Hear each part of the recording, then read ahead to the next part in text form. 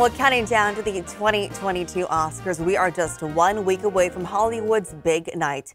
One exciting moment to look out for: the first Japanese film to ever be nominated for the Best Picture category. The film is called Drive My Car. The director is still in disbelief for the film's 4 nominations.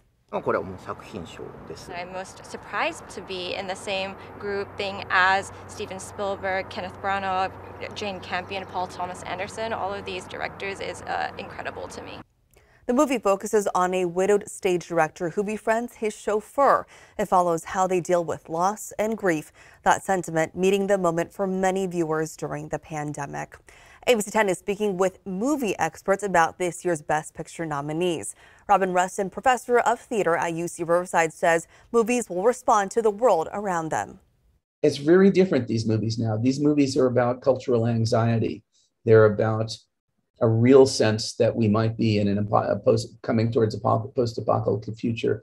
There's real anxiety about the hypocrisies of religion and politics, fear of loss of identity, fear of the world around us. You can hear more from Robin on abc10.com/Oscars.